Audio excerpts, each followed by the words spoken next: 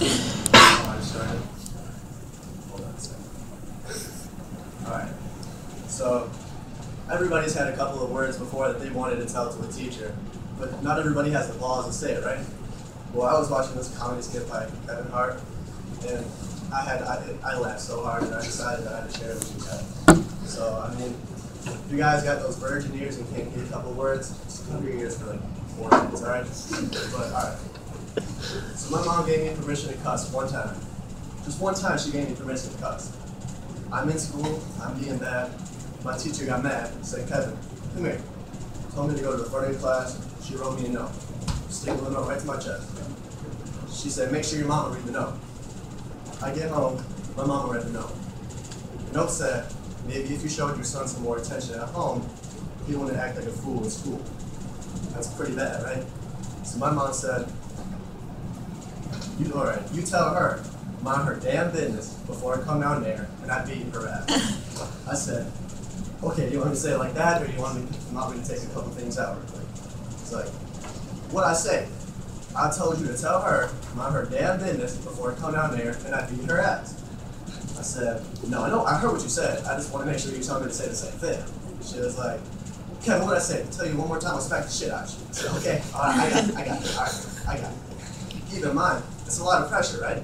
I mean, my mom told me that I could go to school and cuss my teacher out.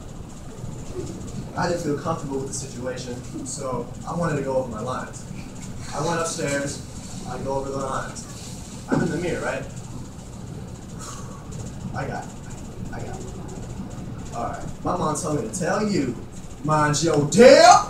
That's too loud, that's not even believable. That's too loud. Finally, I go over it, I get down, I'm like, you know what, I'm gonna go to bed. I gotta get some sleep. I got a big day ahead of me tomorrow. I don't really want to mess this up. So I go to bed, wake up, put on my pants, my shirt. I get on the school bus, when my friends see me, they get hyped. Oh, Kev on the bus. What up, Kev? Everybody look, Kev on the bus. I was like, yo, not today, y'all. I got a lot on my mind. I can't really have y'all throw me off like that. And my friend was like, what you talking about? I said, listen, I can't really get into it. All I can tell you is, it's about to go down. He was like, all right, what are you talking about? I was like, look, man, just make sure you're behind me when I get into class. So we get in class, right? My teacher, she starts greeting everybody. Hello, good morning. Hello, good morning. She seen me, she was like, Kevin. I was like, Miss Green. She said, did you let your mom see the note? I said, yes, I did. She said, well, what'd your mother say?